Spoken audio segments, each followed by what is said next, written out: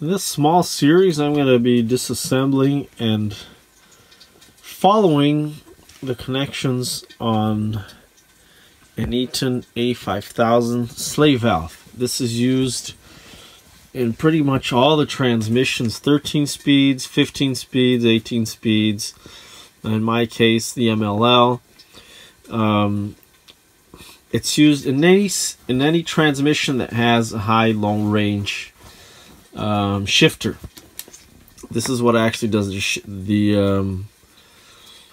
it's pretty much the relay for the shifting. So basically the way it works is so that you need big pipes to carry the air to make the shift on the piston. Now if you were to shift those air lines directly, you'd have to have big valves and big valves on the shift stick, which is what I have on the S1900. But in order to avoid that, in order to not have to do that, the manufacturers made this valve, which is just a relay. So that what the relay does is you have little valves, little valves, or in this case is the Road Ranger valve on the shift stick, connected to little pipes, and those move a piston that then connect the big pipes to the actual piston. So this is all that this does. This is a transfer. Think of it as a transfer station. In the same way, it's the same concept as in electricity, like an electrical relay, which you can watch a separate video on. But basically you have little wires turning on an electromagnet, turning on a switch that then connect big wires. So that's all that this does. I already went ahead and took out the 3 bolts that hold this square piece, and you'll note around that there's no actual connections on the bottom block, except for here. And by removing this big nut, it gives you access to the pistons on the inside. So that looks like there.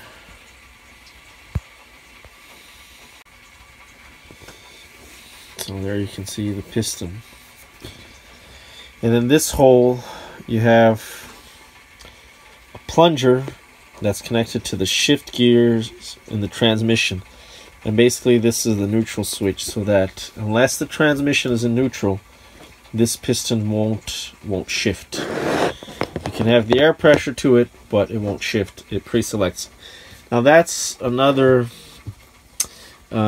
question to ask. Why do you need that? Why can you not? Why did you need to pre-select? And that might be for another video. So let's go ahead and take a look at the terminals, or the ports. So the big one here is P, then you have the low and high, and then another L for low. Then over here you have S.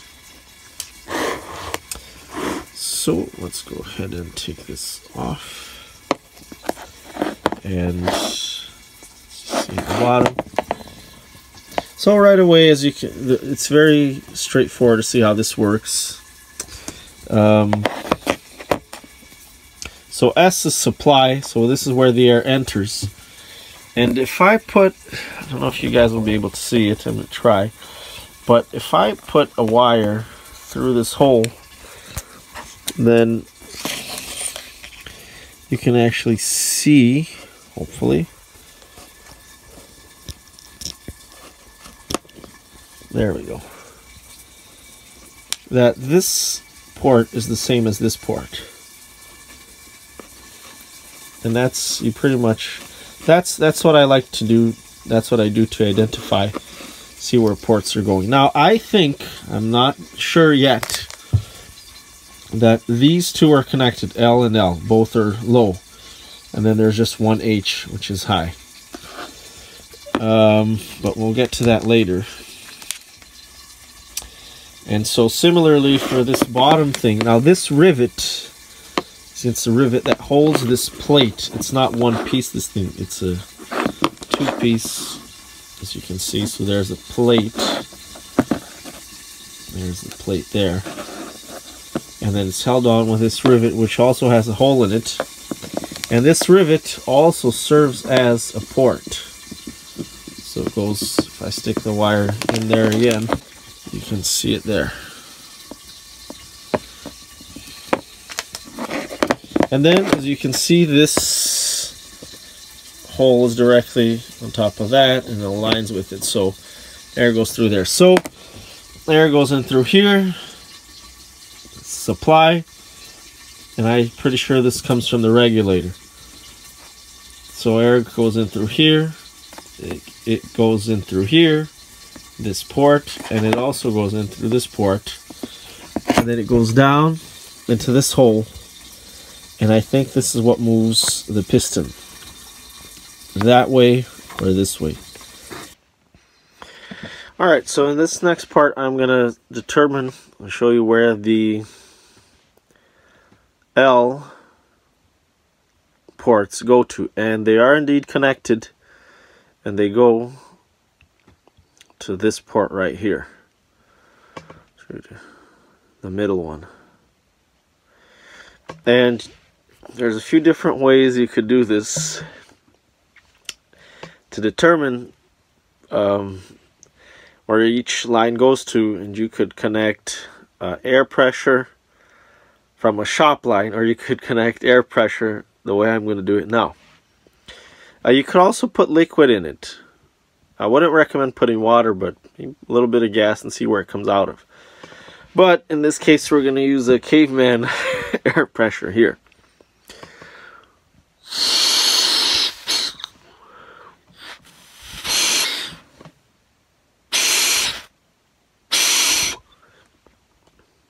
So these are the only three connections.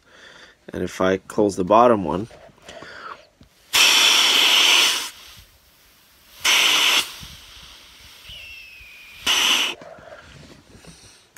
can't get any more primitive than that. It's not a very tasty method though.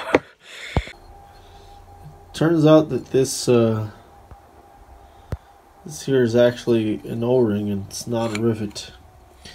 And so this case just kind of comes off like that. I had to pry it out with pried it out with a screwdriver and hammer, and you can now see where the passages go to.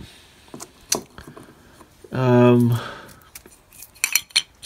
it was covered with this glue paper gasket here, and I still need to clean this side out because the bottom one there, this is L, then this is another L right here, and that's high. So let's get a little nicer. Whoops.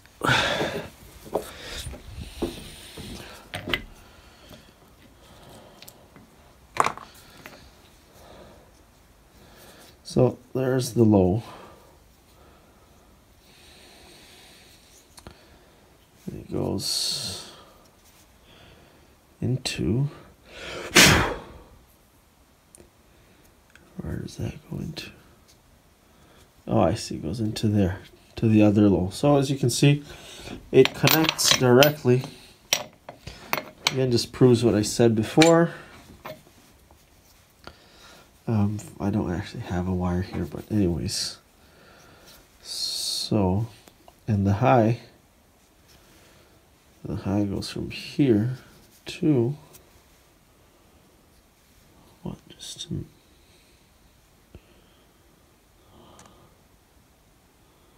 there a hole there?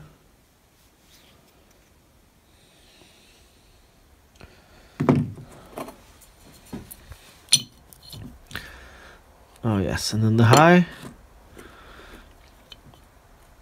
goes to this rearmost hole, the hole closer to the edge.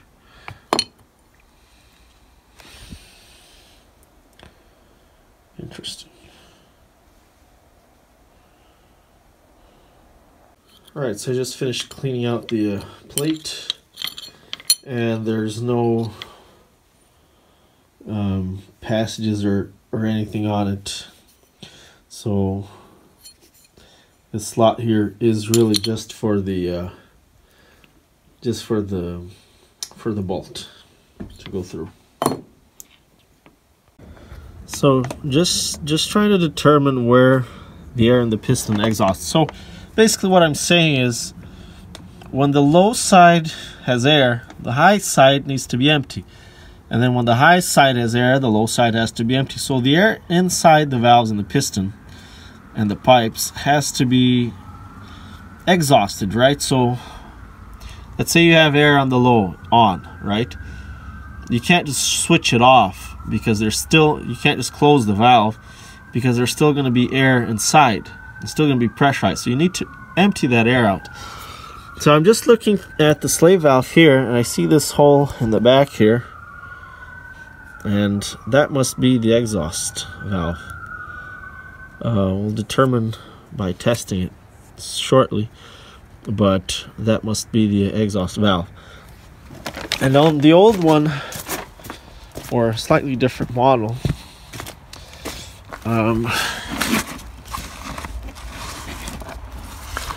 you'll see that they had these little channels here. So I think the air comes out through here when the valve opens and just leaves through here. Because otherwise, see, on this side they just closed it off completely. And on here they purposely made these little ridges. So I think those play a role in the valve.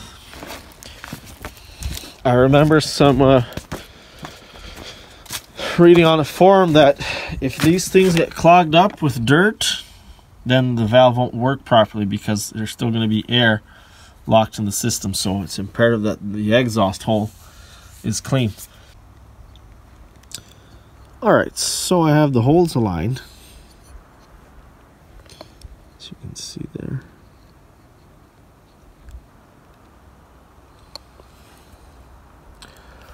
So as you can see, with this hole aligned, the other one is above this completely empty space here. So it does exhaust through the valve, and that just proves it. And similarly, when the valve is moved this way, and now the other hole is aligned, and sorry, which hole is this? This is for the I don't remember now which one is the lower range or high range, but anyways, when one hole is aligned, the other one similarly stays on all that empty space. So it does this, the air in the pipes and piston does get exhausted through the slave valve, through the inside of the slave valve, then it goes out into the actual atmosphere via a slot. So it's very important that those holes are clean, can't be blocked. Alright, so what remains now is to see how the P and the S ports work here. So here's the P port. And this should... Okay, so the valve just comes out like that.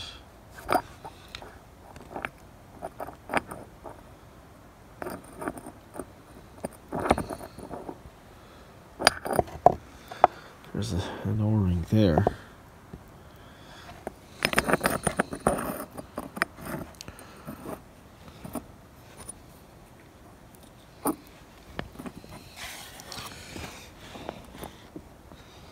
And that's the S supply. There's a hole that goes through that there. Must go in through there and exit through here, past this, and then into the holes like we talked about, and then consequently into L or high. So the air goes in through here to the supply, this little hole, past that there with the O-ring, through that hole there, and inside there, there's another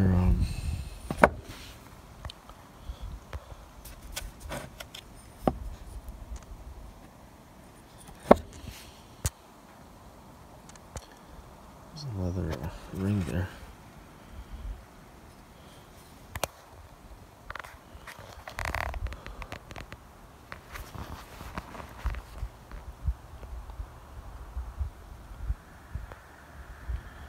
Another O-ring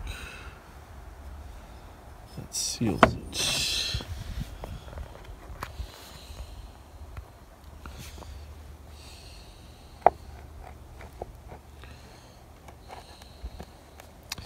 And then in the back of this, what's in the back of this here? What is that orange thing? Obviously there's a little O-ring here and a little spring. It has to keep the seal tight against the plate. It moves there. So as you can see, it's a very finicky, it's a little piece of plastic crap. It's a very finicky and flimsy little system. It's not very heavy duty at all. I mean, the parts themselves aren't that bad. Like, this is steel, but it's these O-rings. Like, as soon as you get some crap, some oil that goes into the compressor, into the air compressor, which is, I mean, which truck doesn't have that? Then it probably damages these O-rings, and then you're in trouble.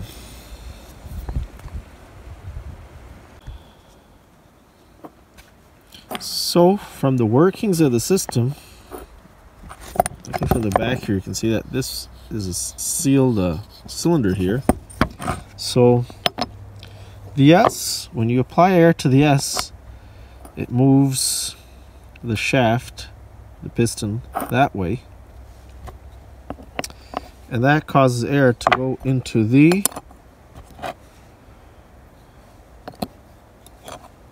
that one is the high.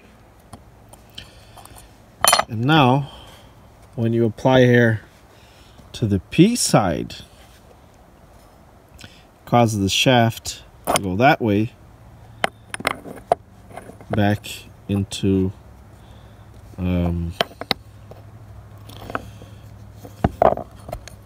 low.